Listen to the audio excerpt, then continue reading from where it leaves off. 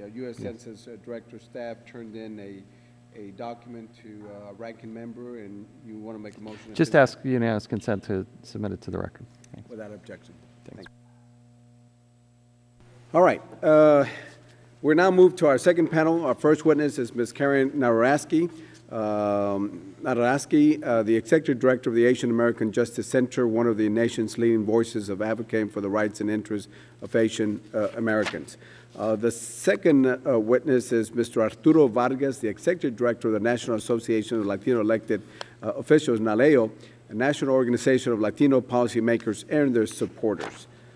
Let me see. Okay. The next one would be Ms. Helen Hatabab Shamhan, Executive Director of the Arab American Institute of Foundation. Thank you again for being here. And then we have the final panelist is Ms. Linda Smith, Executive Director of the National Association of American Child Care Resources and Referral Agencies.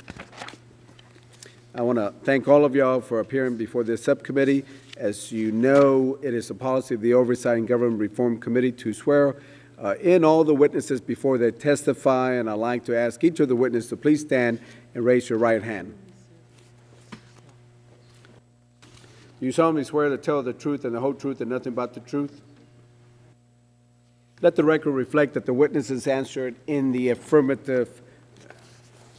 Each of you will have 5 minutes to make an opening statement. Your complete written testimony will be included in the hearing record. The yellow light will indicate that it is time to sum up. The red light indicates that your time has expired. And members, we are going to stick to the 5 minutes. We're just going to go one round for the courtesy of the witnesses. And of course, I think we have another panel afterwards. It is 9:06, so we're just going to go with, we'll be very strict on the time and just go with one line. So at this time, Ms. Narasky, I would ask you to proceed with your testimony. Thank you, Mr. Chairman. We appreciate the invitation to the Asian American Justice Center to testify on this very critical issue. My name is Karen Narasaki, and I'm president of the Asian American Justice Center. We are a member of the Census Bureau's Advisory Committee for the 2010 census, and as we did in 2000, AAJC is leading a national census outreach campaign for Asian American Pacific Islanders. We're working with partners such as our affiliates in LA, the Asian Pacific American Legal Center of Southern California, and in Chicago, the Asian American Institute in Illinois, and one of our community partners in New York, the Asian American Federation.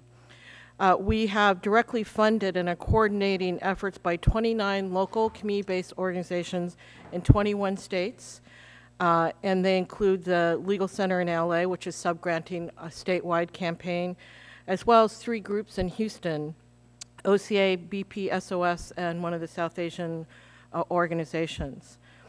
We have also developed educational PSAs, brochures, and other translated materials, and have created a website that serves as a national clearinghouse for Census 2010 materials created for Asian Americans and Pacific Islanders in various languages. And it's part of our campaign, Fill in Your Future, and you can find it at fillinyourfuture.org. We are also partnering with national civil rights organizations, such as the Leadership Conference on Civil Rights, the National Congress of American Indians, the NACP, and the NALEO. Mr. Vargas will be testifying after me. As you know, Asian Americans have historically been undercounted, and because the community is 2/3 foreign-born and comprised of more than several dozen distinct ethnic groups and a multitude of cultures speaking many different languages, varying generationally, many challenges exist in counting this population. We're pleased that the Census Bureau has listened to our recommendations from the 2000 census effort in building their 2010 Census Integrated Communications Campaign. Ethnic media is a very important tool in communicating to our community. In fact, 3 in 4 Asian Americans are reached through ethnic media. The Asian American Media Plan is significantly more inclusive than in 2000, with more languages covered and over 750 media outlets engaged. Media buys are being made nationally and in 53 additional local markets, covering 13 Asian languages and 17 Asian ethnic groups. And most importantly, this campaign does not have a one-size-fits-all generic Asian campaign, but it is one that is culturally sensitive for each targeted ethnic group. However, while there is improvement, there are still significant gaps. Too many restrictions on the access to the agencies working on the media campaign by community partners working with the Bureau have created frustration for a lot of our partners and has unfortunately bred some suspicion and animosity that we think could be prevented. This has led to negative media coverage in some ethnic newspapers of Census 2010 at a time when the Bureau needs to be building trust in our communities.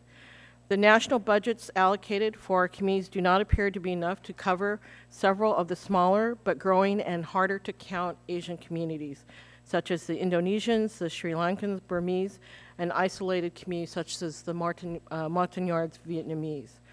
In addition, there's no Pacific Islander media campaign for the mainland. It is only focused on the islands. Many Pacific Islanders actually reside on the continental U.S., and we run a high risk of missing them during the 2010 census. Finally, key opinion leaders often read the English language Asian media, and despite the increase in English language Asian media outlets, no resources seem to have been allocated at all to these media organizations. Of great concern also is the regional office issues. There's a lack of coordination between the national and regional and local outreach and public relations efforts. The Bureau needs to ensure better coordination. It is important for them to work with their regional offices also to make sure that they are recruiting, hiring, and training employees with the best language and cultural skills needed to secure an accurate count. Another concern is the need for adequate hiring and training. Unfortunately, the AAPI partnership specialist qualities vary significantly across the regions, and not enough specialists have been hired to cover various communities. So, for example, in Chicago, our affiliate there had to fight to get even one Asian-specific partnership specialist hired, despite the growth in the population. To date, the regional office has only recruited one Chinese-speaking partnership specialist, despite the huge diversity of the immigrant community in Chicago. We also believe that the Census Bureau needs to act quickly to identify its questionnaire assistance centers and be counted sites. In 2000, they did it only a week before Census Day, and they must do a better job coordinating the advertising of where these sites are going to be, including the organization's leading community-based outreach efforts. Finally, the Census Bureau needs to make much more of a priority to ensure that deceptive mailings and internet scams that pretend to represent the Census Bureau and Census 2010 are not used to mislead, misinform, or otherwise swindle these particularly vulnerable communities. In conclusion, I look very much forward to answering any questions you may have. Thank you very much.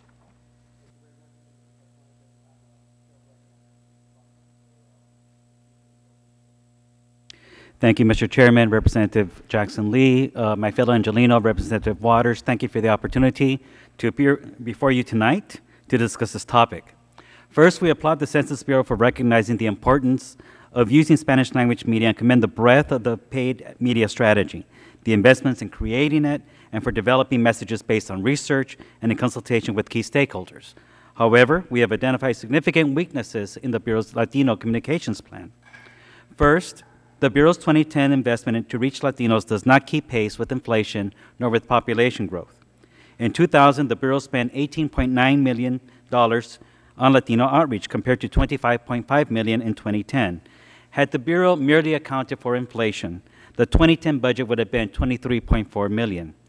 Accounting for more than half of the total U.S. population growth, the Latino population has increased by 33% since 2000. Had the Bureau increased its spending to account for both inflation and population growth, the 2010 Latino allocation would have been at least $31 million. Second, the Bureau's Latino strategy relies almost exclusively on Spanish language media and ignores the English-dominant Latino population. While Spanish language media are very effective in reaching Latinos who consume those media, many Latinos rely primarily on English language media. The Bureau investment in English language media is virtually non-existent. We are deeply concerned that English-dominant Latinos, many of whom live in hard-to-count communities, will not be reached effectively. Third, our media partners have informed us that the Bureau's investment is not enough for effective market penetration in many regions of the country. This is particularly a problem in non-traditional Latino population centers, such as the Deep South, the Mid-Atlantic, and the Midwest. A fourth weakness in the method is the methodology by which the Bureau used to decide local media buys, which allow for deeper market penetration and better message targeting. The Bureau developed 6 criteria to determine local Spanish language media buys. Those markets meeting at least 4 of the 6 criteria were selected. Now, we commend the Census Bureau for including hard-to-count scores and mail return rates in the criteria. However, we do have concerns with the methodology by which these criteria are formulated. Where the Latino population is concentrated in hard-to-count areas, the use of market-wide HTC averages masks the presence of areas with low HTC scores. This measurement fails to accurately capture the hard-to-count score for many Latinos in a particular market. Similarly, the criterion, which uses the average 2000 census form return rate, MRR, for a local market provides a skewed measure of the return rate among Latinos. We analyzed 9 media markets that did not receive local television media purchases by isolating specific tracts with significant Latino populations and determined their average HTC score and MRR. We also examined the Latino percentage within tracts and HTC scores above the national average and mail response rates below the national average. This analysis presents a very different picture of the need for spot buys. Our analysis suggests that the Bureau did not make local spot buys in areas where its averaging methodology masks the presence of hard-to-count Latinos. Similarly, several markets with above-average mail response rates have Latino tracts where the rate is significantly lower than the national average. These markets include Boston, Austin, and Hartford, New Haven. The Bureau's HTC and mail response criteria are compounded by population size criteria. This disproportionately affects markets with emerging Latino populations and communities which are relatively small. For example, the Laredo market, by all measures, is a hard-to-count Latino market, but it does not meet the 100,000 Latino household threshold criterion. Similarly, the Atlanta market has over 158,000 Latino households, many of them in hard-to-count census tracts, yet fails to meet the criterion of Latino households comprising at least 11% of all households in a particular market. Both of these markets were shut out of local media buys. So therefore, based on our analysis, we offer the policy recommendations. 1, the Census Bureau must make a reasonable investment in paid advertising to reach English-dominant Latinos, and it must significantly increase its spending on Spanish-language media. 2, the Census Bureau must be more transparent with respect to criteria for targeting local buys. We believe the Bureau was overly vague with stakeholders about its strategy, making it difficult to provide any guidance. We urge the Bureau to do better in its media buys during non-response follow-up. 3rd, the Census Bureau should report to Congress and stakeholders the strategies to reach Latinos in local markets that are difficult to count and did not receive local media buys.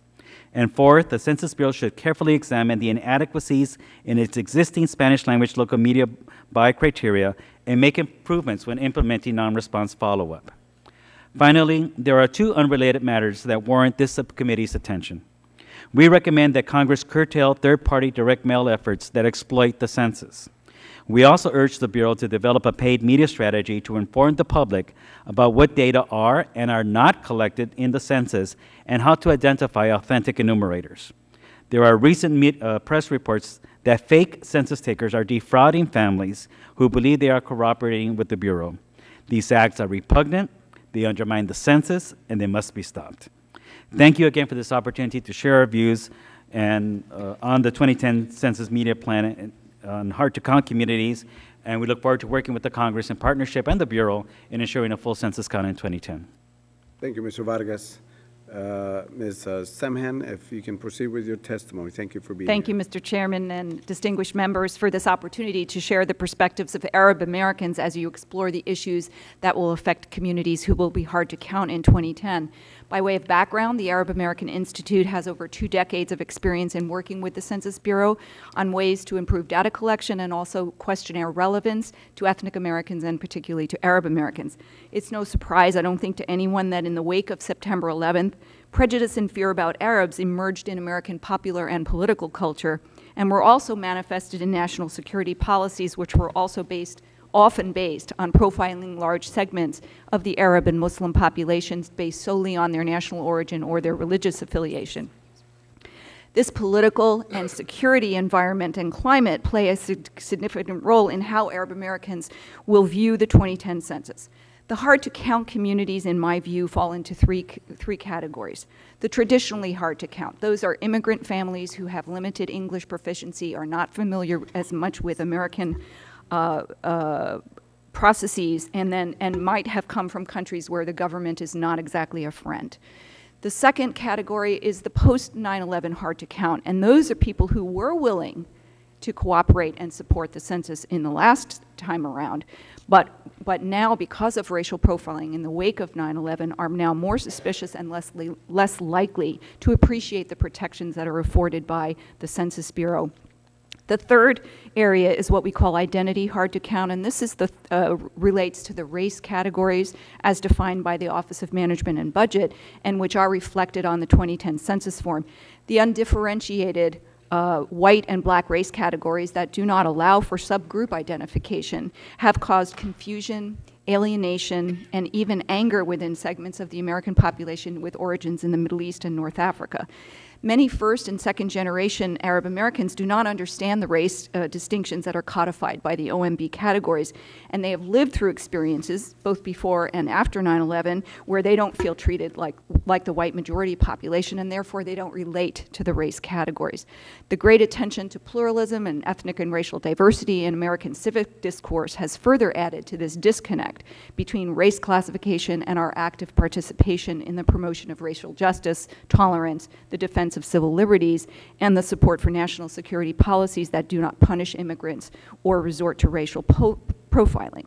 Given this context and the fact that ancestry data are no longer collected in the decennial census operation, activists and advocates have the dilemma of encouraging participation in a survey which does not appear to recognize who Arab Americans are. While advertising alone will not reverse all of these challenges, we recognize and appreciate the serious effort that was made by the Bureau to reach Arab Americans and convince them of the safety and value of the census participation. The early decision to include in the paid advertising campaign emerging language communities like Arabic beyond the recognized race and ethnic minority groups was a positive step, even though the percentage of the overall budget was understandably small. The Census Bureau listened to the need to address concerns about privacy and confidentiality in the early phases of census planning and conducted focus groups to study opinions and attitudes of Arab Americans toward the census. Our participation in the advisory process permitted a dynamic interaction in the planning of the 2010 Census Communication Strategy, a process that sought advice and feedback from the early stages of conceptualization and review of message and design, creative design. Efforts to reach the Arab American community extend well beyond the paid advertising campaign. A number of regional census offices, most notably Detroit, Philadelphia, New York, and Los Angeles, dedicated partnership resources to reach Arab communities in their areas. Detroit, in particular, led the way by arranging for translation of outreach materials into Arabic as early as last summer, and by assigning a team of up to 6 partnership specialists to work with the Middle East community. Finally, in our capacity as a national partner, we are launching this week a Trusted Voices PSA campaign in Arabic language media. The same agency that was hired by the Census Bureau for paid media ads offered to design and produce these ads on a pro bono basis. Our overall evaluation of the 2010 Census Integrated Communications Campaign is that it represents significant improvement over previous census efforts. We understand that adequate resources and time are perennial challenges to any census operation, and there's never enough of either.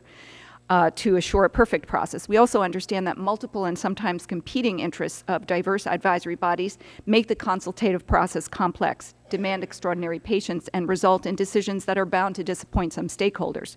We are stakeholders, however, and we are committed to work with the Bureau not only in the final weeks of the 2010 census, but in the months and years that follow the decennial operation. Our interests going forward include studying the extent to which some other race is used by respondents of Arab origin, and the results of the experimental panels to test alternative ways to measure race and ethnicity. And we look forward to new research into adding a question on ancestry in the next census in 2020. Thank you. Thank you very much for your testimony. At this time, our chair will recognize Ms. Smith for 5 minutes. Thank you, Mr. Chairman and members of the committee for inviting me to testify tonight. My name is Linda Smith, and I am the Executive Director of the National Association of Child Care Resource and Referral Agencies, also known as NACRA. That makes it a little bit easier. We are a nonprofit membership association, and we represent roughly 700 community-based child care resource and referral agencies around the country. These agencies help ensure that families in 99.3% of all inhabited zip codes in the United States have access to high-quality, affordable child care. Every week in this country, over 11 million children are in the care of someone other than their parents, and these children are under the age of 5. They are cared for by over 2.3 million child care providers. This group, as we know, is one of the most undercounted population in the census, and we have a serious interest in ensuring that these children get counted. So we see that child care can provide a vital link into this population during the 2010 census count. Our member agencies maintain a database of child care providers and programs and use it to link parents who are looking for care to child care programs in their communities. On an annual basis, we provide services to over 7 million parents. Here in Washington, NACRA operates Child Care Aware, a national toll-free hotline and website designed to link child care or parents to child care providers in their local areas. We serve another 1 million parents through this hotline. Beginning this week, we will be posting information on the site about the 2010 census, and will continue doing so throughout the period, and we will be encouraging our 700 members to do the same. Not only do we help parents find childcare, but we also train over 500,000 childcare workers every year. In addition, we collect information on the supply and demand for care and the cost of care in communities around this country. About 40% of our agencies administer childcare subsidies to low-income families on behalf of states. NACRA itself manages a fee assistance program for nearly 20,000 children of AmeriCorps and VISTA volunteers and military service personnel living off base, including National Guard and Reserve members currently deployed. Given our reach into the child care community, we have taken the lead in working with the Census Bureau to disseminate information about the importance of the 2010 census to parents. We have an aggressive plan, and much of our work will be focused on families living in difficult-to-count areas. We are working with other national organizations such as the Children's Leadership Council, the National Head Start Association, the National Black Child Development Institute, the National Indian Child Care Association, and La Raza. We will be publishing our materials both in English and in Spanish.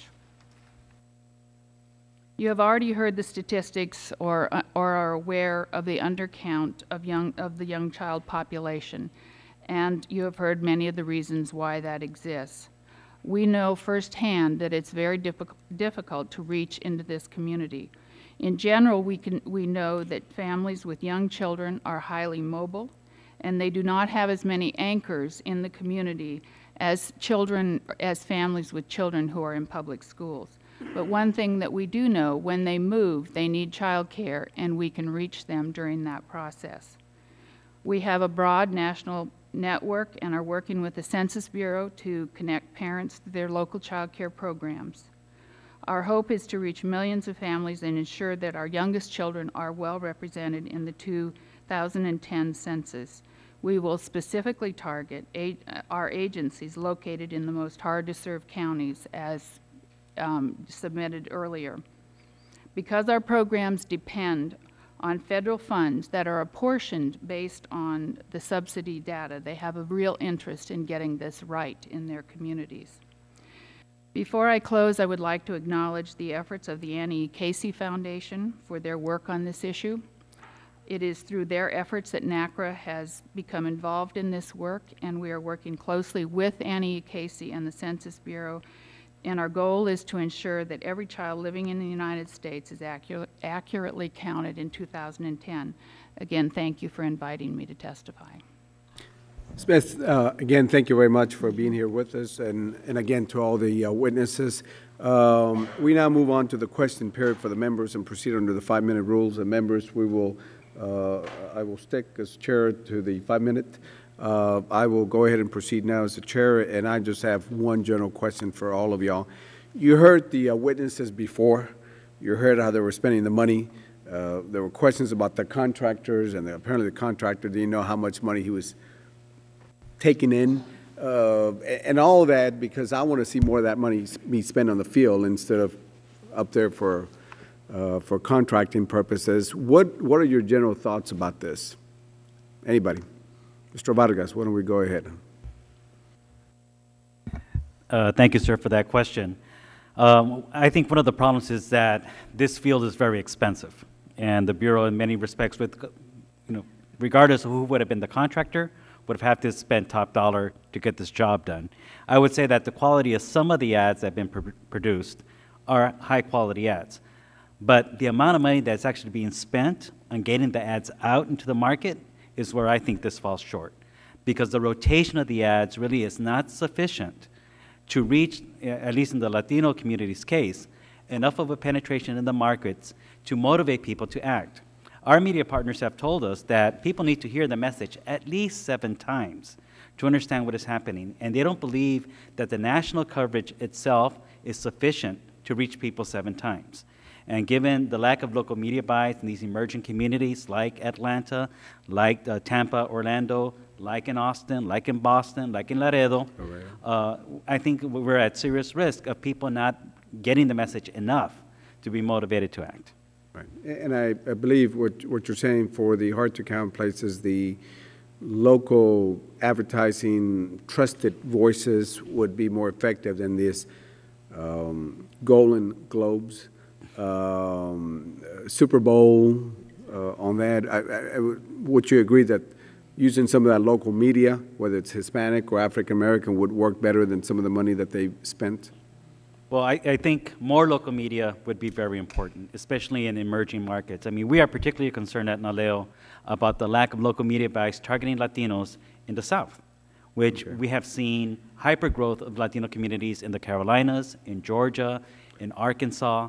Those are the communities that are going to rely exclusively on national media buys, which we have been told aren't sufficient to really motivate people to act.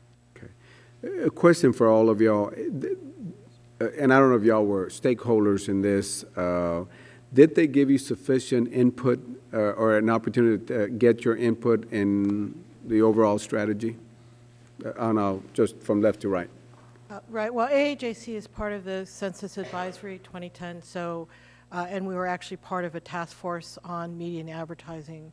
The challenge, as you know, is a lot of the decisions get made many, many years before. That then limits what you can do going forward. So by the time that we were included, a lot of key decisions in terms of how much money would actually be available are already made. And I want to echo what Arturo said about the issue about local trusted media that you yourself is making. One of the biggest issues in our communities, particularly the Latino and the Asian community, is to overcome the issue of distrust of government. And it is those local trusted ethnic media who they trust for their knowledge of what's going on in their communities that have the most influence in being able to overcome that particular distrust, and an ad on the Super Bowl just isn't going to do it for them. So that's a challenge. And then I just wanted to add on an earlier question about the ACS, my sister got the ACS questionnaire. She's college educated, we're 4th generation, we're not an immigrant population, and she herself was confused because she knows I work on the census. She called to yell at me about how long it was. But also when I told her, well, that actually isn't the census, there's a second one that's coming in April, it was very confusing for her. And there does need to be, I think, much more thought about how do you educate communities, how do you use some of the advertising to educate the communities that there are in fact 2 census tools going out, and particularly in the minority communities where it's hard enough to get them to answer 1, you can imagine the challenge in trying to get them to answer 2. Thank you. Yeah, if you want to go ahead and close up, because I want to stick to my 5-minute rule. Thank you, sir. Just not only is NALEO a member of the Census Advisory Committee, but we also were a member of the Joint Advertising Advisory Review Panel, the JARP, and I want to commend the Bureau for establishing that review panel, because back in April of last year, we were able to put the brakes on what we thought was an obsolete messaging campaign that Draft FCB had developed. we asked them to go back to the drawing board to come back with different ads, which we believe now are more appropriate for the kind of environment where the census is being conducted, including the recession. Now, what the Bureau did not do as good a job as is letting us know in advance where the media buys are going to be and how much will be spent on media buys. Had we been a partner in that, like we were on the messaging, I think we could have been used better to advise the Bureau as to where we believe local media buys were more necessary. Can I respond to that too? We're obviously a nonprofit association, and we're not receiving any funds to do the work that we're doing. And I have to say that I think there's been sort of an overlooking of the whole nonprofit community and mobilizing them around the census. If it hadn't been, as I said in my testimony, for the Annie Casey Foundation and the work that I had done with them in the past, we would not have been brought into this. And I think, and now we are working with the Bureau on this, on trying to get this count of children. But I will add that I work with another organization here in Washington that represents over 50 children's organizations, all of them nonprofit, and none of them, to my knowledge, have been contacted to mobilize around the census. And I think it's a missed opportunity.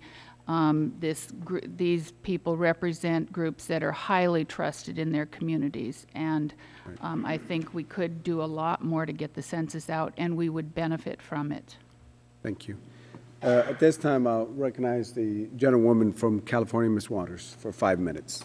Thank you very much. Just simply, based on everything that you have seen and you understand about how this team is working, for each of you, just quickly, could you support the idea that there should be more money put in local media buys? Very definitely needs to be more money put in local media buys, particularly in the ethnic markets. One of the challenges is, like with the Latino advertising dollars, the Asian dollars went up a little bit, but if you adjust for inflation and the fact that you're trying to cover a population that has gone from 12 to 15 million and has exponentially more languages and diversity, it does not even begin to cover. So that would be both radio, newspaper, and television. Right. What about you, Mr. Vargas? Yes, Representative Waters, but what we would recommend is that in those local media buys, that the media buys be more strategic and that more weight be given to hard-to-count rate scores and mail response rate scores versus the size of a population. But the bottom line is, do you believe that we need to put more money into those local media buys? And we could help design better and give advice about what they should be, but there should be more money to do the yes, job. There should be more money in local media buys, but I think it would be as important which local markets are selected for additional media buys. What about you? I agree with Arturo. I think it would be very beneficial to have more money in the local media buys. It does depend on where we have a very small media in the Arabic language media to choose from, but and of course we are the smallest percentage of the foreign language media buys as well. But I think that more local based media is a good idea. What about you, Ms. Smith? I actually agree that would be a good thing, but I also think that there's an opportunity through the earned media and the use, again, of the nonprofit community to get this word out. I mean, we have no budgets usually for media, and yet we work with the media a lot, and I think just making the news that, for example, in the case of children under the age of 5 being undercounted, we can go out and get media in other ways. So what you're basically saying, in addition to media as we know it, the print and electronic media, that the nonprofits have networks by which they should be supported to get the word out also. Well, I thank you all, and that's where I'm going with all of this. I really do think there needs to be more money to get to these populations and to be able to motivate and whatever the two phases are. I have a real appreciation for learning about Thomas Jefferson, but we really do have to get to the people who are going to fill out these forms and get them back. So if we make this recommendation, we're going to be looking for you for support. Thank you. Thank you very much, and thank you for your indulgence. Representative Jackson Lee. Thank you very much, Mr. Chairman. I'd like to follow the line of questioning that my colleague, and you've made the record, so let me just ask the question. Ms. Narasaki, do you believe there should be an enhanced funding for media that outreaches to diverse groups, including print and radio in particular? Yes, I do. It is something that we have been advocating for over the last several years. We've had to advocate each year for increased funding for the Asian American media, for the paid advertising, as well as the community outreach. Those things are really important. And for fear of the interpretation of our position being considered either self-serving or to give another small business some money, can you articulate how important these cultural entities are to our communities or to communities of color, meaning their radio, print media, that is a comfortable vehicle? Why are you suggesting that you need that increase in the media? What does that do in terms of helping eliminate or work against the undercount? Well, as you know, it actually helps the American public generally, because the more people you can get to respond to the mail initially, it saves a non-response follow-up. So actually, we're trying to advocate for something that would be an overall helpful benefit to the nation as a whole. The second thing is ethnic local media understand what are the messages that are going to most encourage people to respond, what's most important to their local communities, how to best phrase that, particularly in language, how to best communicate that, and they are the most trusted sources to get over the issue of fear about confidentiality and government intrusiveness. That's the term that I'm going to use, is the most trusted vehicle, which is a very important point in our mutual communities. Mr. Vargas, why don't you comment on the thrust of my questions? And you made a very important point about the broad brush on Latinos all going to Spanish-speaking when there are any large numbers of Latino with their own concerns who are English-speaking. Why don't you speak to the need for media that is culturally relevant? Thank you, Representative. Again, I think Spanish language media is very effective in reaching the population that consumes Spanish language media. And I'll refer to my written testimony where we cite research that where Spanish language media actually is able to increase, for example, voter turnout rates. But we also know that voter turnout rates are the lowest among native-born, English-speaking Latinos. And it is that segment of the population that we believe is also among the hardest to count.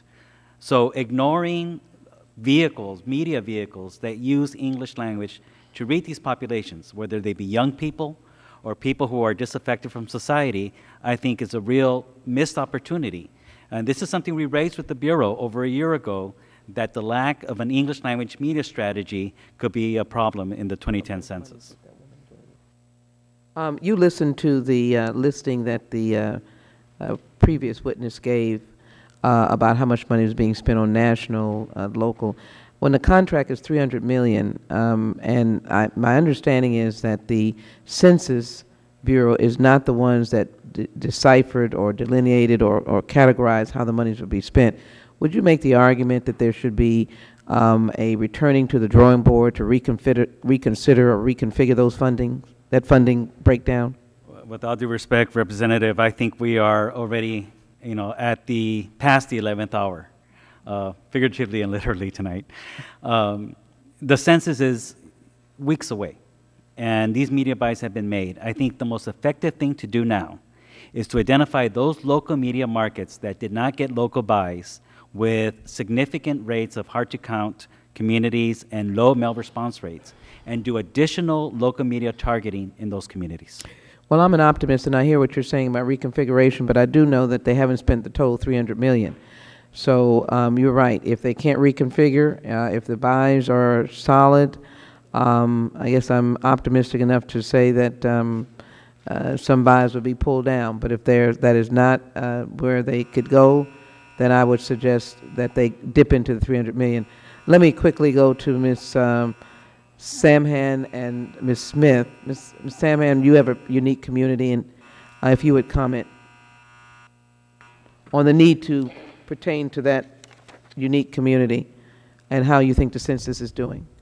Well, as I said in my testimony, I believe that they're doing the best that they can with a relatively emerging market. This is the smallest percentage of the overall special market foreign language media that was allocated. I expect that in the next census operation it will increase, but it was under $800,000 for 3 language groups. So it's such a small drop in the bucket, and it was really for that reason that we realized that we needed to have a partnership effort that was to basically complement the limited funds that were available for these emerging language groups.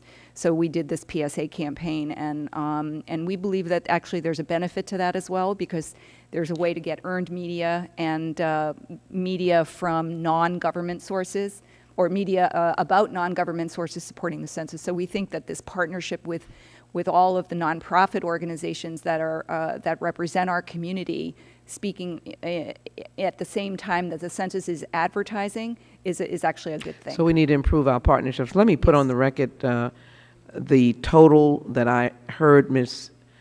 Ennis speak to, $22 million for the broad minority community in terms of media out of $300 million. I guess there was a list of numbers that were given. I'm just putting this on the record. To my question, she gave me a list of numbers. It was $22 million. I think that was for African American. No, I asked her to give me for all, so I think maybe. she did it for her agency. Okay, so 22 million across the board for that. All right, but that's still, let me just put on the record, 22 million for African American, and Mr. Garcia, I guess, did not respond, and I'll get his in writing. Let me just quickly conclude. I know I want to get to Ms. Smith, but I need to get back to Ms. Narasaki.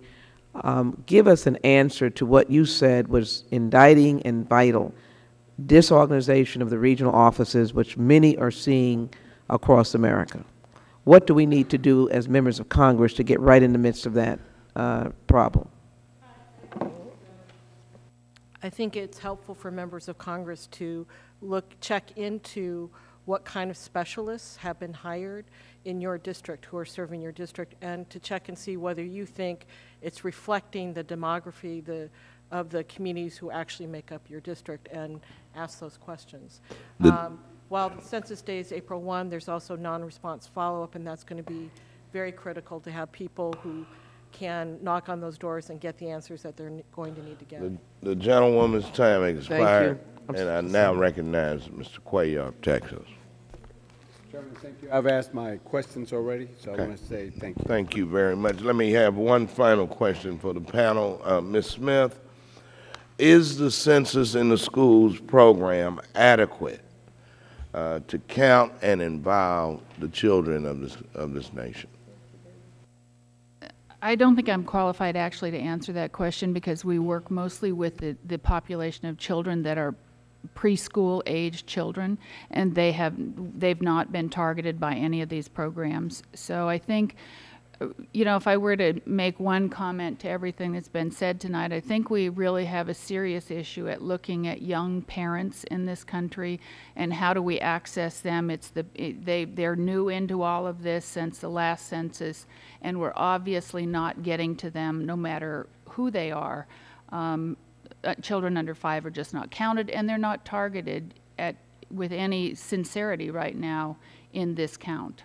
Thank you for that response, and I will make inquiry with the Census Bureau about a comprehensive approach to involving young people, since they are the most frequently undercounted of all segments of our population. Panel 2 is dismissed, and we will call forward Panel 3.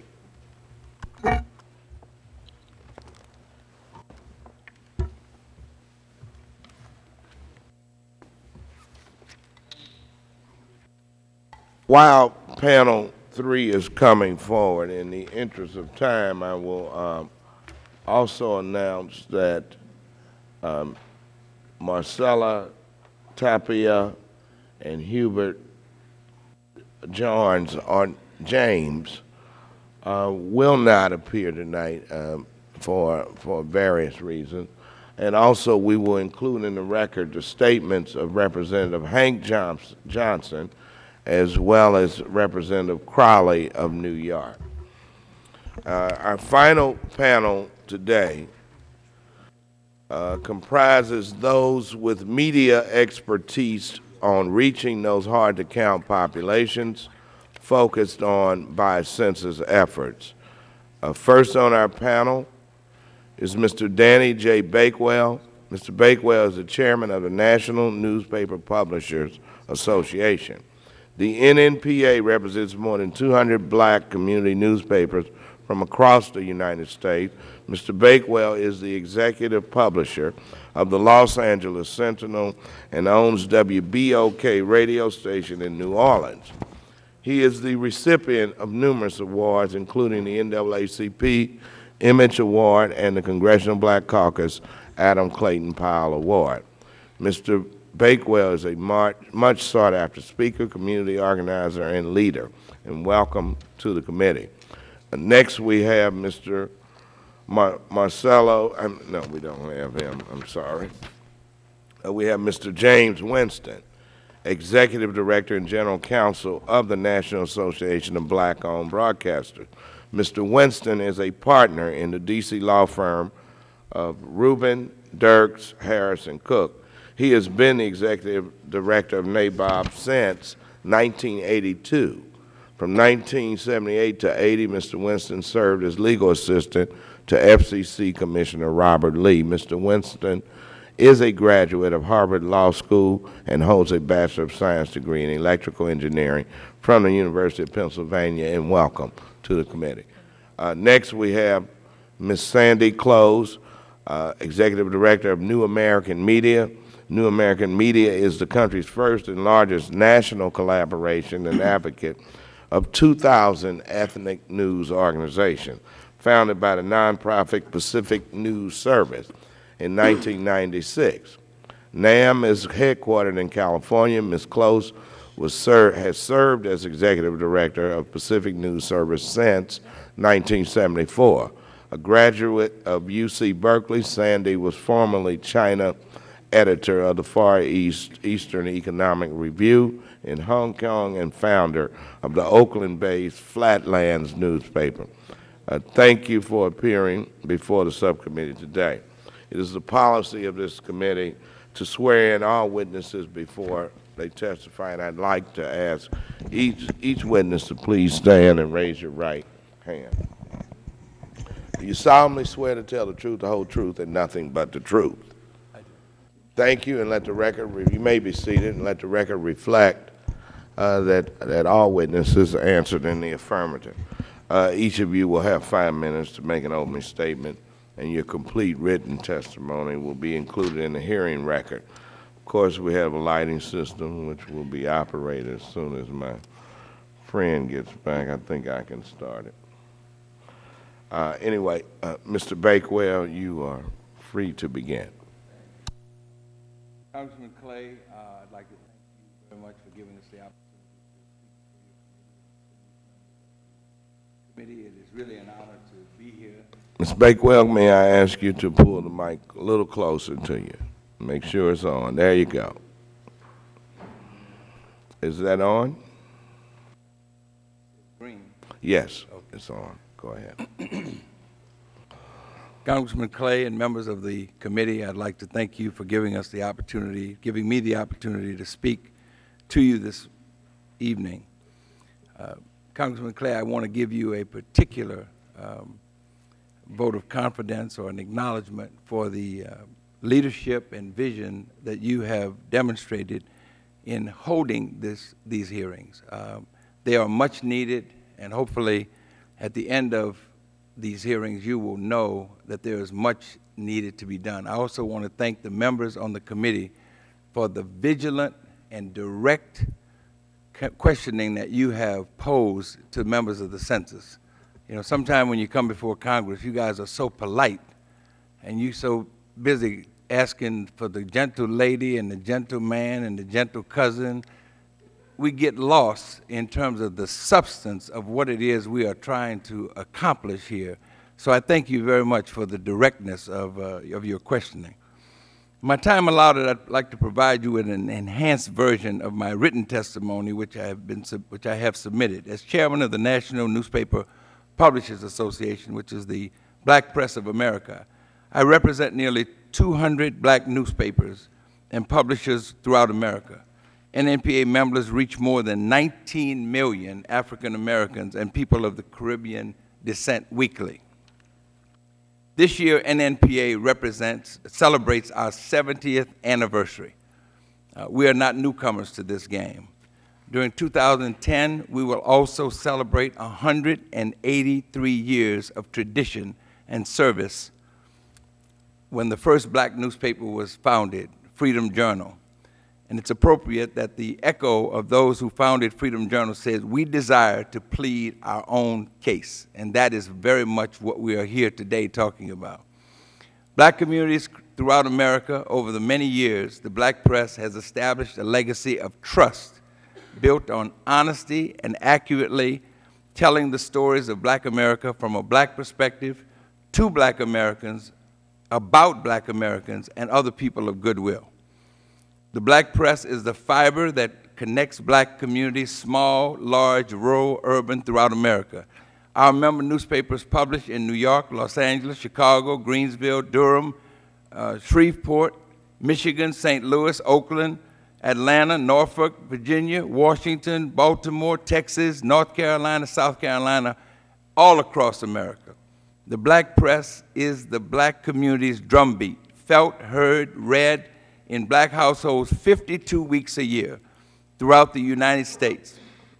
The black press has been and continues to be the gatekeeper and collector of our historical archives and records of every political issue, civil rights struggle, and social justice movement, the challenges, triumphs of our people. The black press's ability to inform, advise, influence, and lead in the black community is unmatched, unchallenged, and unquestioned. The black community's trust and confidence in the black press was forged over many years. No medium represents the black community better. Today, I am here to testify on the importance of the 2010 census to black Americans throughout America, and we want it to work. But I must tell you, there seems to be a lack of importance given to delivering the 2010 census into all black households throughout America, as evident by the census's initial offer to buy advertisement in only a small portion of black newspapers with a budget, they told you 1.7, it was 1.3 million to count 40 million black people. This is a difficult task under any circumstances, but with a budget of 1.3, you don't intend to count black people. As you are aware, the second decade of undercounting blacks will have a devastating impact on blacks living in the U.S. for many years to come. We were undercounted by 2%, and according to the statistics that I understand, 2% represents about $180 million in terms of how that is correlated. If we come up short, we again, for every 1%, it will cost the government $90 million. So this is a clear case of being penny wise and pound foolish. We cannot let this happen. This is not a normal advertising campaign in which you can adjust your strategies. The census has about, as it's been said, about 6 weeks to go. What happens when we get the count wrong? What happens when it comes back and all the households are not responding? We are going to be put in a position where we have to forever hold our peace. If we allow this to happen, black Americans will receive reduced funding in education, reduced funding in health care, reduced resources from government. Black elected officials will be severely compromised and threatened, and in many instances lost. We cannot afford that, and I know you understand that. Today I'm here to tell you that even though black newspapers have the trust and respect of the black community, and despite having the ability to deliver advertising message to the masses of black consumers and black people, the way we're going into the market is ineffective and must be altered now. Simply stated, and I've met with and talked to many of you, we need more money. The black press of America needs at least $10 million to have a consistent message in 200 black newspapers throughout America. There is no reason to cherry pick. Wherever black newspapers are, That's where black people are. We wouldn't operate if those communities weren't there. Nobody reads our papers but black people. So if you want to communicate with black people, you have to communicate through us. There are other mediums, just like they talked about the Super Bowl, $2.5 million, fine. But don't expect to count us. Don't expect to get any residue. And you're talking about Thomas Jefferson. When we talk about Thomas Jefferson, we're talking about him and his mistress. We ain't talking about him being the head of the census. So, I mean, let's be real. These people up here were talking to you like if they were teaching a class at Georgetown University. They had no emotion. They just reading. They just talking. They just giddy up. And no, that's the same kind of message that they created to go in our community. It's not provocative. They want to get to our community. Nobody can deliver a better message in Los Angeles than Maxine Waters. Why don't you put her on the front page? Put her in the advertising. Put Lacey Clay in the advertising. Put Jackson Lee in the advertising. That's the kind of stuff that we need. We need names and people and bodies that are trusted in our community. Let me get back to this script. If we are to deliver, well, let me see, where was I? Oh, okay. You cannot say that you want to count all black people and then unveil a program to advertise in only 16 markets. That's where they started out. 16 markets. Didn't have Doris Ellis, didn't have Dr. Suggs, didn't have Amelia Ward. That's in places like Houston. That's in places like St. Louis. That's in places like Oakland, California. That's in places like North Carolina, South Carolina. No black people live there? What's the deal? How can you do that? How egregious is this? Now we're up to 55 markets, but we still don't have all 200 black newspapers. And this is going to result in the greatest undercount in the history of black America. And you and we will suffer from that. And I beg you, as I have when I've met with you individually, not to let that happen. We cannot travel back down the road of having black Americans once again undercounted and underrepresented in 2010 U.S. Census. The message that we all count and need to be counted cannot be fully realized with an advertising campaign that reaches some African Americans. It must be geared to all African Americans. Black people do not live in only 16 markets in America. We live in America. Black people live in small, large cities, rural, urban, all over America. We must deliver the message where we live, where we pray, where we're educated, and where we're best informed. And the vehicle best to reach us continues to be black newspapers, black radio, and black churches. No question about it. If we are serious about securing an accurate count, we must implement a comprehensive outreach plan that requires placement and advertising of every black newspaper throughout America. If not, the 2010 census information is not going to be captured, and once again, blacks are going to be undercounted and underrepresented, losing out on millions of dollars in our... Mr. Bakewell, thank you for your presentation. You went 4 minutes over, and in the interest of the other witnesses, we'll let you. Maybe during the question and answer period. In the question and answer period, you will be able to elaborate even more. Thank you very much, Mr. Winston. 5 minutes. Thank you, Chairman Clay, Congresswoman Waters, Congressman Quaylar, Congresswoman Jackson Lee. Thank you all for staying to this late hour for this very important discussion. My name is James Winston, and I'm the Executive Director and General Counsel of the National Association of Black-Owned Broadcasters. I thank you for inviting me to testify. NABOB is the only trade association representing the 245 black-owned radio stations and 13 black-owned television stations around the United States. I wish to provide comments on 3 subjects today. First, the paid advertising program targeting African Americans got started significantly later than for other communities. Second, there are problems with choosing stations based solely on Arbitron audience ratings. Third, The allocation of census advertising dollars toward the African American communities should be increased. The ad campaign on general market stations began on January 1st. However, the campaign targeting the African American community got started much later. Some stations have been advised only within the last few days that they will be receiving census ad buys, and some which were previously advised that they would receive census ad buys have yet to be receiving them. Congresswoman Jackson Lee, you made the comment about the Houston Sun, and in questioning Ms. Ennis from Global Hughes said that Houston Sun was on the ad buy, and obviously they have not conveyed that information to you, which sounds exactly like a situation I had just last week. Congresswoman Waters, you'll appreciate this. KJLH in Los Angeles contacted me because they had not gotten a census buy, although they had been told they had one coming. When we contacted the Global Hue last week, they said there was some paperwork mix-up, but of course KJLH was on the buy, and they began the buy just a couple of days ago. So in addition to the lack of money we have, we're not getting it.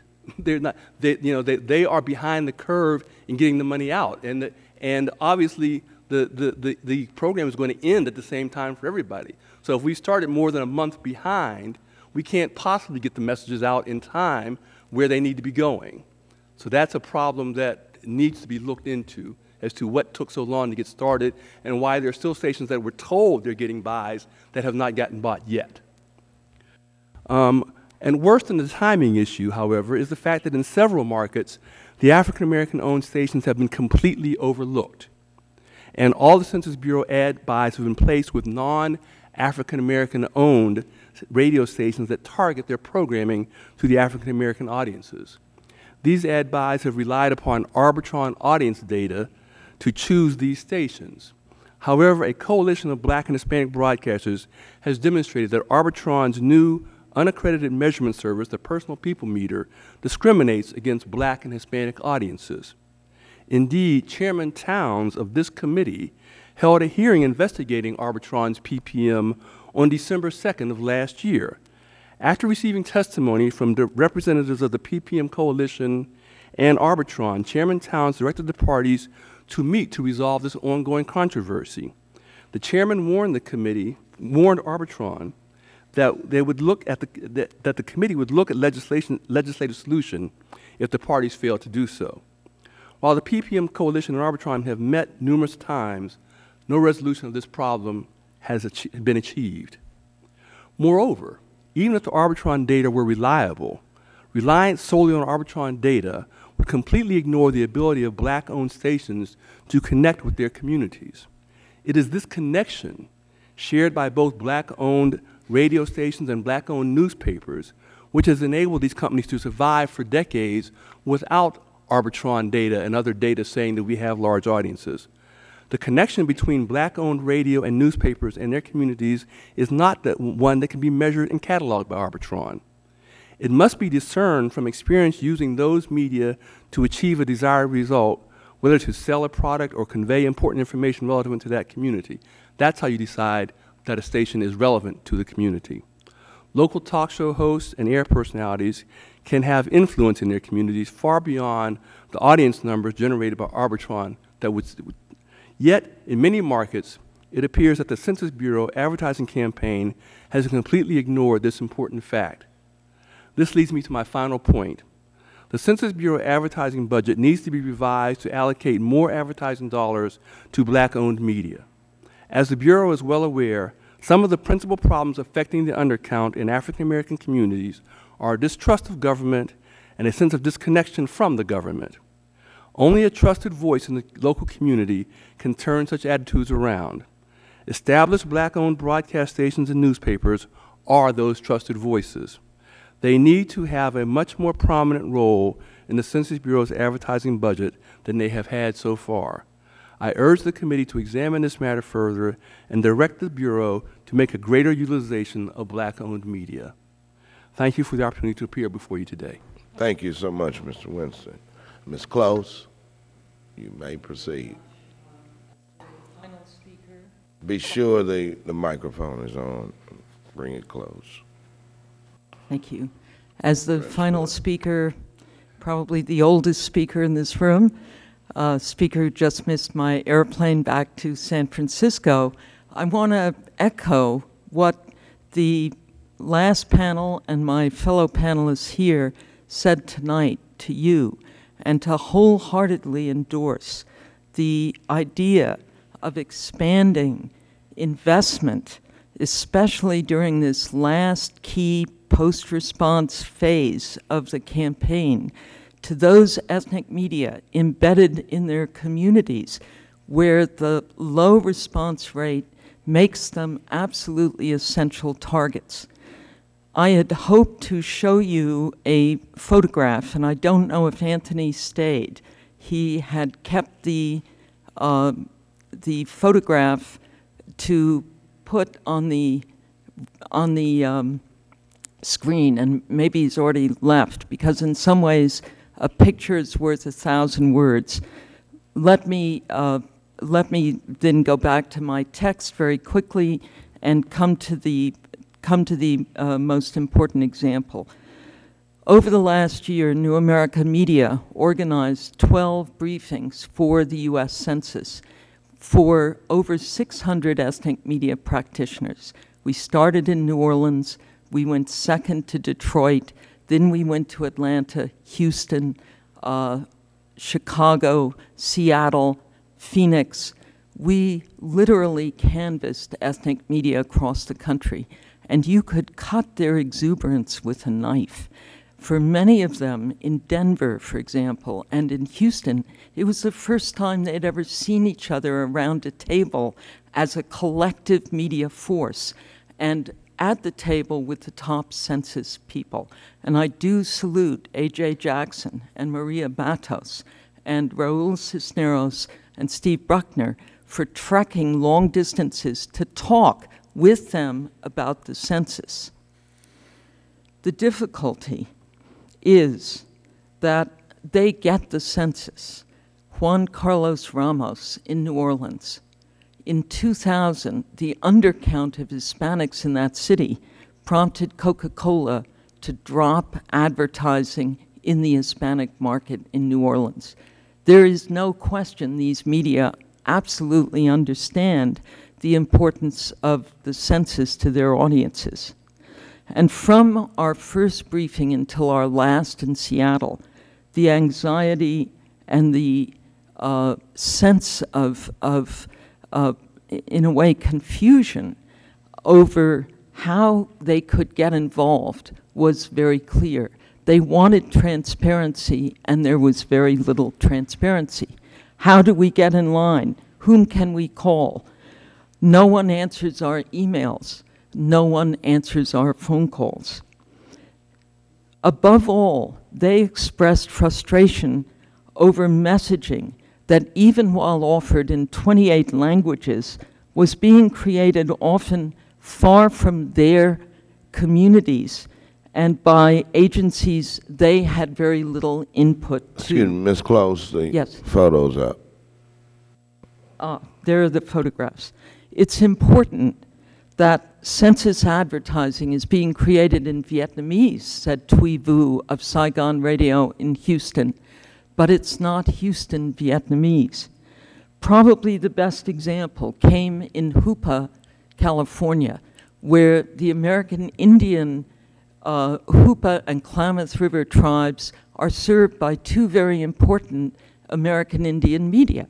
But take a look at the ads that the census firms sent the Hoopa, who have lived in redwood forests for 3,000 years.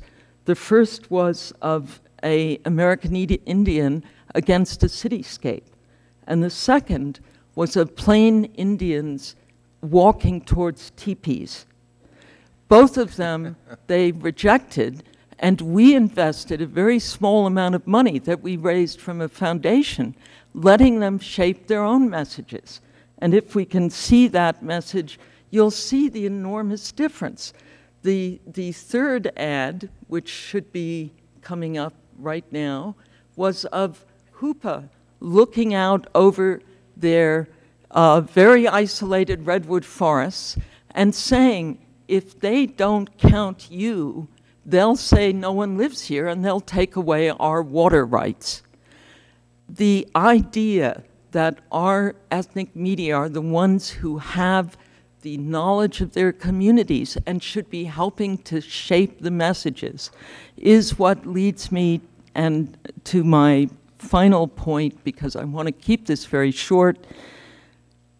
In the last phase, if there could be an SOS campaign, Save Our Services campaign, targeting media that were left out of the ad buy or, like Joe Orozco of Hoopa Radio, felt that they could have done a far better job messaging, like the San Bernardino Sun that was left out, like the Burmese newspaper that has Burmese audiences in Phoenix, in Houston, and in Nashville, like Z Ethiopia here in Washington, with over 100,000 audience left out. They know what the messages are that will really inspire and cut through the fear. And the idea would be invest in them much as we invest in a community-based organization. We don't have time for endless focus groups to shape these ads. We should let these media shape the messages to their communities. And let me tell you, as Freedom Journal put it, we wish to plead our own cause, too long have others spoken for us. They will convey the message that resonates in their communities. I've listed in my testimony some of the dozens of emails from over 47% of the media that came to our briefings with the U.S. Census but never received an ad buy. These folks did know how to apply. They did get in line. They did spend a day to be with the census folks, and they are ready to go all out. Black media, Asian media, Hispanic media, Russian media, media that are really the unduplicatable audience trusted messenger. And I hope that in this last phase of the campaign, we can maximize those dollars by giving them a leadership role to shape the messages for their communities. In doing that, you will reach 60 million ethnic adults who now rely on ethnic media. Ethnic media is the only sector whose audience has grown by 16%. In conclusion, it's also the media that when asked, what are your primary goals? 68% respond by saying service to the community. Only a third put making a profit as their goal. This is a resource we can't afford to lose as media meltdowns across the country. Your capacity to govern requires communicating with the governed. These are the media that are our intermediary, that are just totally ready to get involved, to be at this table, and they've sent the messages to you through us, which are excerpted in the testimony I've left with you. Thank you very much. Thank you for that testimony and what you've left this committee.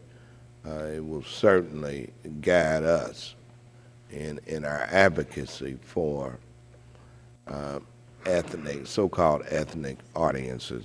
Let me recognize the gentlewoman from California first. Thank you very much, Mr. Chairman. Let me again thank you for holding this hearing.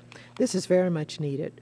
I think that we have gathered enough information here this evening to move and to get active to make sure that this so-called second phase, or whatever they call it, is done correctly, that more money is put into this advertising budget, more opportunities to shape the message from the local communities. As you are describing, you're right, it's SOS.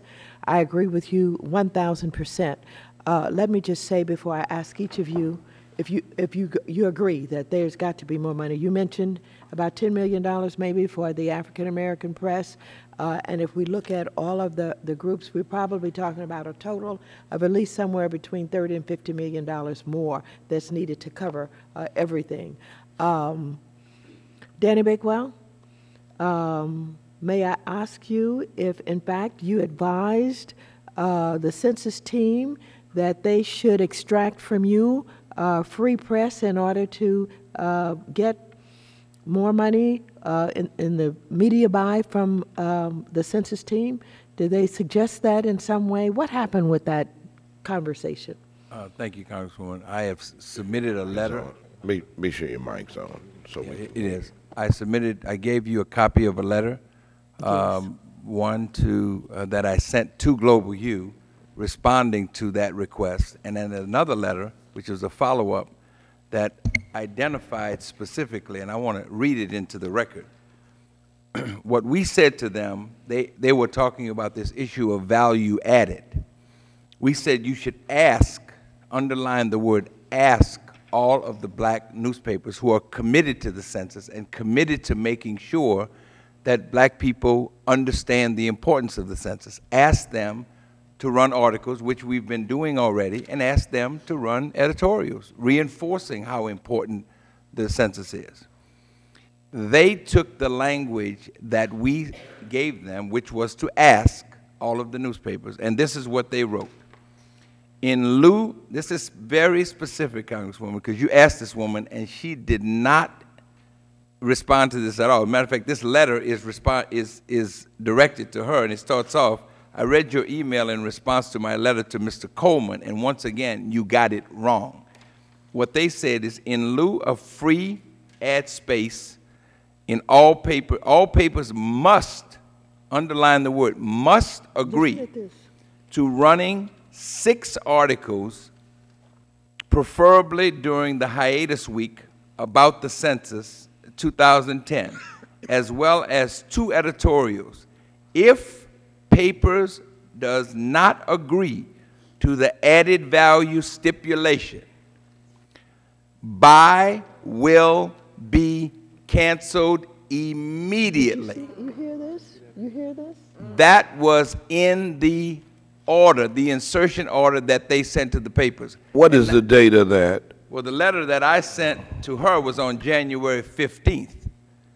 And I want the record to reflect, some members have told me that they confronted members of the census about this, and they said, I apologize. I have never apologized, nor do I intend to apologize, nor would I ever apologize about anything that I have said regarding to the census's inability to respond to the black community and the black media in terms of allocating the appropriate amount of resources and having the political will.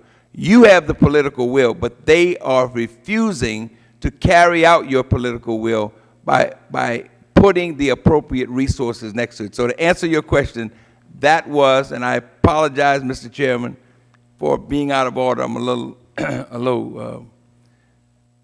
aggravated. Look, but the point was, I realize that you are very emotional I'm about very this passionate issue about because this. you see it, the time slipping away from us Yes. as a nation. yes, I absolutely. understand that. And this newspaper issue is my lane, and I'm staying in it.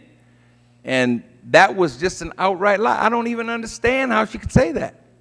Well, let me just say, if I may, reclaiming my time, Mr. Chairman, that they were under oath when I asked the question.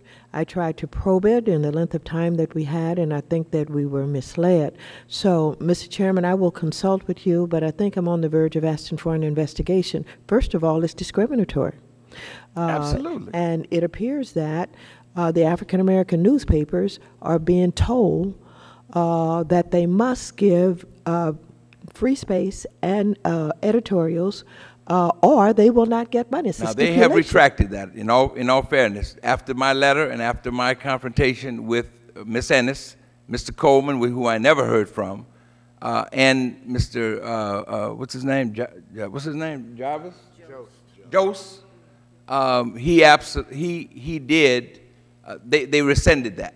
because we were about to hire a lawyer to sue them That's right. on the basis of freedom, our freedom of you know, the right freedom of information. You know, That's right. I mean, it was ridiculous. Well, You know, you're our absolutely freedom- correct, and First Amendment rights. if That's it what I has was. if it has been rescinded and it's not been requested now, that will certainly cause me not to pursue an investigation in this matter. If there's one thing I can't stand, it is gross unfairness. I just will not tolerate Well, the that. fact that they did it, though, the fact that they did it, they don't do it. They didn't do that with the. You asked the question, how was that in relationship to the white press? They probably asked for added value for all of the media. That's sort of common in the industry. But to mandate and to say that you are going to be penalized punitively and we're going to take your advertising, that is reflective of the attitude and the mentality that they have when it comes to dealing with the black press and the black media. And thank you for that. And Representative Waters, we will review the testimony, and if we see discrepancy, we will turn it over to the investigative Chairman, just, arm of this committee. Thank you so much. And in wrapping up, I just want to make sure that if you decide to move forward to ask for supplemental appropriation or more money, whether or not these people who are here testifying tonight will be supportive of that. Would you support Absolutely. increased amount of money to go to? Yes. I would say something further about the black press. Yes. Every city that we have gone to, and I'll give you an example of Houston and New Orleans, where we have built ethnic media networks, it has been the black media that have opened the door. They've been the gate openers. It isn't a question of black media being told to run this material. The whole mindset is screwed up. It's a top-down mindset shaped by mainstream media advertising ideas. Mainstream media is melted down. It barely exists anymore. Right. And now you've got ethnic media that's growing because people can't do it without it. They have the audience, and they are totally dedicated to this, but they're being ignored. They're not being asked what they would do to effectively message out. IW Group is probably doing the best job of trying to get input from local Asian media about what would work in their communities.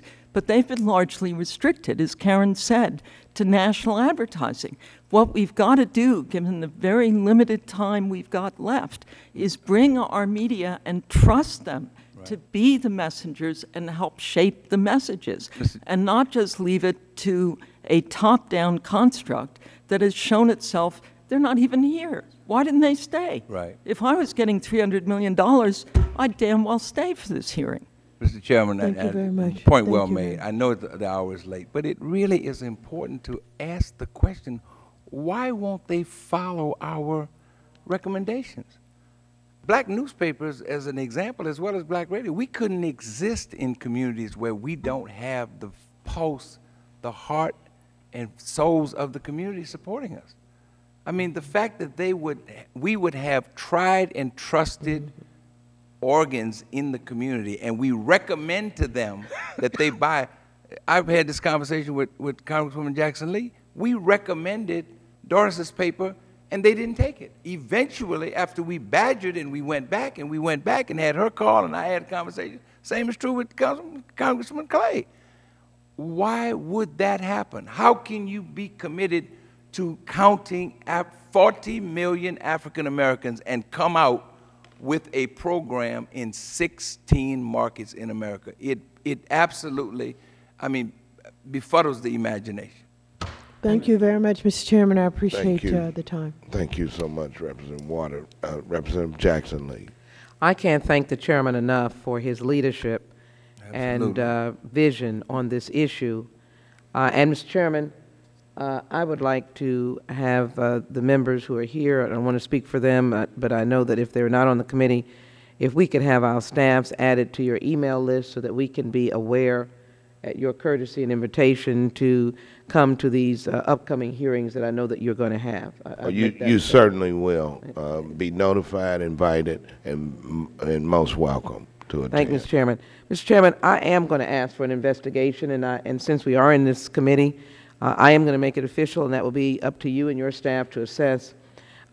Because I made the point on the record that the census contracts were rendered in the previous administration in 2007, there's an instructive point that I would like to make. I know timing is everything, but I would prefer contracts not being made by lame duck administrations, number one, but number two, because these contracts then disperse the $300 million, so in essence, I cannot go to Director of Gross and ask for an accounting, then I would like to have an investigation as to the utilization of the $300 million.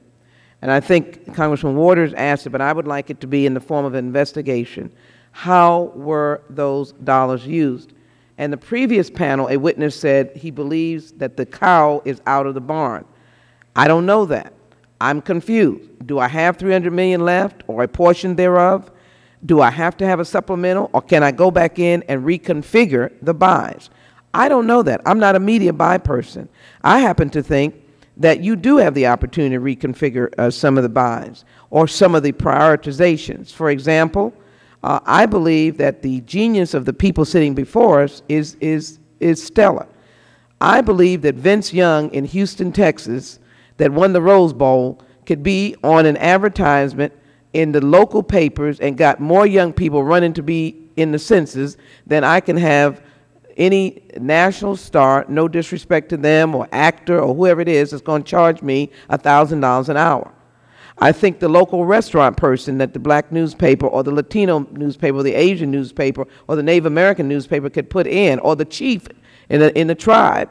And Representative Jackson Lee, not to cut you off, but we will give you a full accounting of those $300 million. And Representative Cuellar has brought up some very valid issue about the expenditures being made, and so have you. So and I did not let you answer, so let me just say that I'm asking for an investigation, and the chairman has said that you will do so. I'm so sorry. So I do believe, and the reason why I'm going on that point is because if we look at whether there's production costs, and the production cost is 90%, then I would say to Mr. Winston, I know you could get people interviewed on your stations that would have people running to be registered, to be part of the census, as opposed to some production media that comes and you have to play. So let me ask this question, Mr. Bakewell. You're saying you have how many, 200? Yeah, 200 black publishers, right. All right. Let me do this before I do it. Mr. Chairman, can I put Mr. Mr. Bakewell's January 13, 2010, it may be already in it, ask unanimous consent to put in the record. Without objection. To Mr. Coleman, and then his January 15th, 2010 letter to Ms. Ennis, I believe. Without objection, so on. Thank you. I have a document here that indicates a list of local black newspapers, and they go up to 152, and you said there were 200. Now, is this something that you say have been fixed, or what is this I'm looking at? Well, I don't know what you're looking at. As far as we know, that all of our newspapers, in spite of the fact that we recommended all of them, they are not all on the buy. We had some that was just put on the buy today. And one of the things that you have to be mindful of is that when you get put on the buy, what does that mean? What they have done is that instead of all of the newspapers running advertising consistently, like we recommended that you start in January, you take a full-page ad out, and you run that every week, consistently, messaging, making sure you have the right, kind of layout. They ran, first of all, it didn't start in January. It didn't start until February. And it started for, they gave some newspapers a 6-week run or a 4-week run. 1 full-page ad, 1 half-page ad, 2 quarter-page ads, then you stop, and then another, yes? Ms. Bakewell, I want to get on the record now. How many do you think, to your knowledge, is getting ads of your membership of 200? Of our membership of 200, I don't think we're past 125. Okay. I don't know where this came from, but that's why this is part of the investigation. They list 152. So you're saying that that's inaccurate to your knowledge. To my knowledge, we have not been confirmed that those are all our newspapers. There may be some papers that they're selecting who are not members of NNP. Will the gentleman yield for a moment with the lady? Congresswoman, I don't know what this represents, but there's one named newspaper that's listed 18 times in 18 different cities. Yes, that's Rollout. Yep, right. Yes. I want to tell you something is wrong here. I've asked for an investigation. And so this really does have to be looked at because, you know, it's just so unusual. It is not something that most of us are aware of, and most of us are aware of the African American newspaper population all over the country. So when she says it's 152 and 18 of them are some newspaper that's supposed to be in 18 cities, that really does have to be critiqued and looked at. I don't know if that We makes will sense. ask, the committee will ask for a full accounting of the buy for 18 for the rolling out publication. If there were any way to also include the Afro-Caribbean media, like the Ethiopian. One of the draft FCB person mentioned Somali, but to our knowledge, the Somali media of Minneapolis and the Ethiopian media, but even more worrisome, why would San Bernardino, Riverside, one of the poorest and fastest growing region in our state, left out both Spanish language radio and the San Bernardino Sun? That's one of the oldest black newspapers in the state. Yeah, I know this is not my area, and it's Winston's area, but I would tell you one of the things that I went over today, just in terms of talking about how, because we're all focusing on how do we get this done. We're really not trying to find reasons not to do this. We're trying to consolidate to say, how do we make this a success? In terms of black radio, they have told them to go into the markets and go into the top 20 markets and take the top 2 rated stations for those markets. Those are probably black programmed, but not black owned stations. That does not mean that the black owned stations are not reaching, both with depth and reach, the community. But they're just not focused on us in a way that is representative and realistic. Representative Jackson Lee, would you conclude your If I might, my staff has questioning? informed me that this list that I'm holding in my hand, 152, came from the census, U.S. Census, and maybe we can explore this. Mr. Chairman, I'm going to ask unanimous consent to add this to the record. It is not labeled. It says list of local black newspapers receiving 2010 census advertisement. So maybe we can have a review of what this is, because it is in conflict with Mr. Bakewell. I want to move very quickly to Mr. Winston, just to Without objection. Follow up, and thank you, to follow up on this question or this point that Mr. Bakewell's made, and I was going to that very point. It would be helpful if you could submit from your perspective or your list to this committee what stations you know to be getting out of your organization to be getting advertisement. You say you have how many stations, Mr. Winston? 245. I'm sorry. 245 radio stations. Do you have knowledge? 13 television stations. Do you have knowledge that the 245 and the 13 are getting advertisement? I know that many of them are not. I do not have an exact count. But I have had a number of stations contact me saying that they either have not heard from the Census Bureau at all, or they've been promised advertising that has never arrived. And I've seen in my testimony, I mentioned exactly what Mr. Bakewell was talking about a minute ago, about their targeting stations based upon Arbitron ratings. So they're taking the black targeted stations, which may have nothing to do with black ownership and have no connection to the black community. Then I would ask you if you would do your own research. Maybe you all have the resources, but you got 245 and 13 television. Right. I'd appreciate it if you could give us that report. Secondarily, I would ask, for example, to note whether or not, and I use these only as examples, so I don't want the other universities to raise up their voices, but I use them as examples. WHUR, I'm wondering whether they considered university-based stations. KTSU, Texas Southern University. I say that to say that's an odd component of our communities. Do they know that that is, however, a very important part of our communities?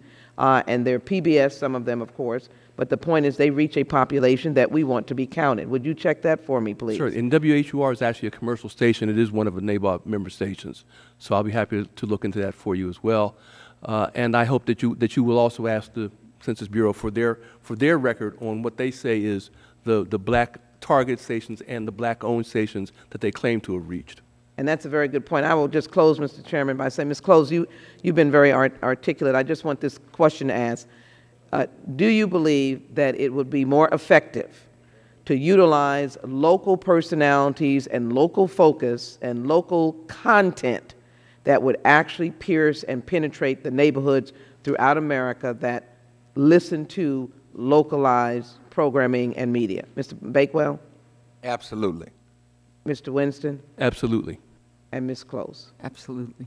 I yield back, Mr. Chairman. Thank you so much, Ms. Jackson Lee, and thank you for your participation in the hearing. Let me close out by asking one question each of you, and I'll start with Ms. Close. Discuss for us, after seeing the initial photos and ads, discuss for us the importance of specialized ethnic media outlets in motivating the hard-to-count population, and speak to the necessity of recognizing cultural sensitivities in crafting a message. And you can bet that they are monitoring these hearings. So I want to hear it from you, someone that's in the field. When I was in Hoopa, which is 7.5 hours drive from San Francisco, very isolated part of the state, the bumper stickers on the cars said, "Think you can trust government? Ask an Indian." The people who run the Two Rivers Tribune, and I mention the Indian only now because we haven't really heard from the American Indian. The Two Rivers Tribune publisher said that most of the advertising to reach American Indians was going into billboards, and that most people in their community don't really go on the freeways. And in any case, the Redwood Highway doesn't have billboards. And then they showed me those ads, the teepee ads, and they said they were too offended to run them. And so we said, well, if we give you $2,000, will you come up with your own? I mean, this is what is so ridiculous, to imply that black media need to be told what to run and what to editorialize. These media are chomping at the bit to develop their own messaging. And then they came up with that wonderful, if you want to save your water rights, be counted. Yes. And let me also ask Mr. Winston, how do past census buys compare with the current effort in terms of your membership participating in media buys? Is it the same experience or different? Or I was told that in actual dollars, the numbers that have come down so far this year are lower than the 2000 census. That's right. And obviously you've got 10 years of inflation to add into those lower dollars. So it's significantly less in terms of what's happened. I don't know if that's, in part, as I said, there are people who've been promised dollars that they haven't even seen yet. So I think part of it is failure of execution and also a question of the limited budget.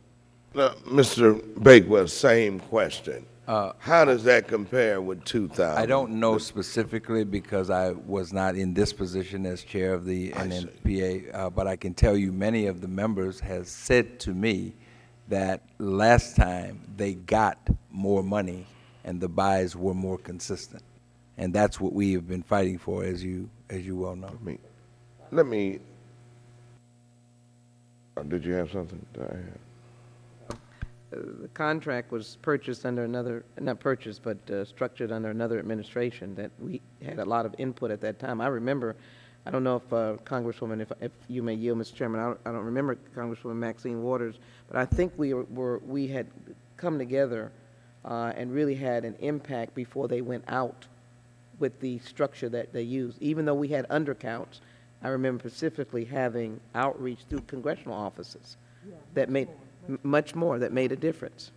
Mr. Chairman, if I could, I thank you for yielding. Congressman Waters, you asked a question, and I'm not sure this is the specific answer, but I think it is. You asked the guy who was heading up, who was the head of the agency who got all the money, the $300-some million, about RFPs. I think what he was sort of being very delicate about is that they put together a team, And the RFP that they're talking about was that he submitted, the master agency, an RFP for that one contract. All of those individual 12 agencies that he had did not submit an RFP to him. He selected them, and the RFP which he was telling you about was the one RFP that they submitted to the census. So you were right on point and on track in terms of there was a pre-selection of the people that he decided he wanted to have on his team. Let me close out this hearing and first thank all of the participants in this hearing. I believe it was exhaustive. I believe it was eye-opening, and I thank you for understanding the time frame that we conducted this hearing in. Ms. Close, I'm sorry about you missing your plane, and sorry about you all being inconvenienced in this way. It was really unavoidable. Interesting issues have been raised this evening.